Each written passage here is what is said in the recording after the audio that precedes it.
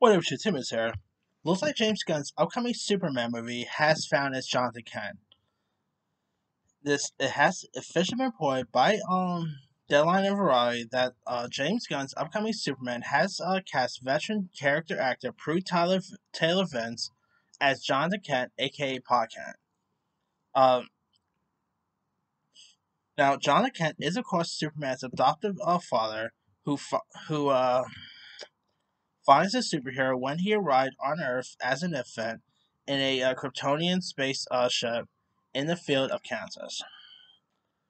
Now, other actors who portray the role of Pa Kent also include Kevin Costner in 2013's Man of Steel, as well as Glenn Ford in 1978's Superman.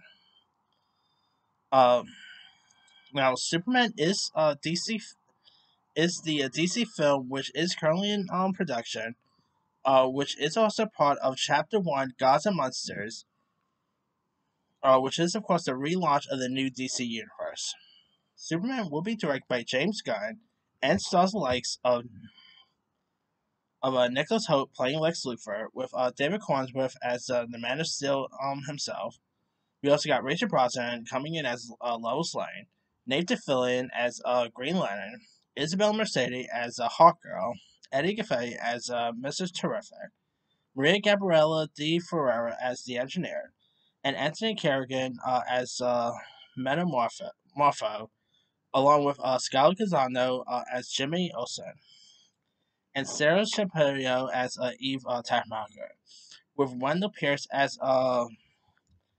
Perry White. Now, I'm a little surprised about this one because I would have expected maybe someone a little more bigger, like more of a well-named actor, to be honest here.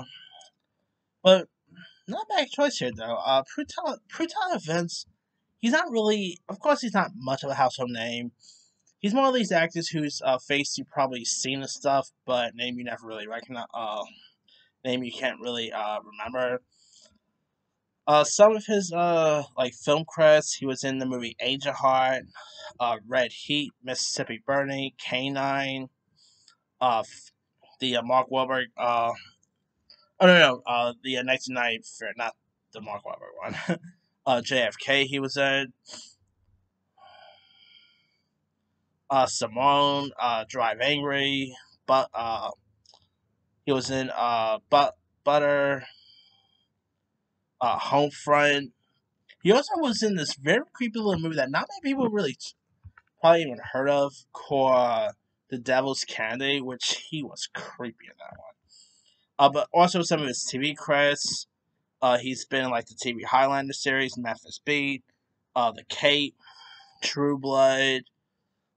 His recent TV credit included 2018's The Blacklist. He was in Agents of Shield, Stranger Things. So not bad. Resume. He was also in the movie Monster, by the way.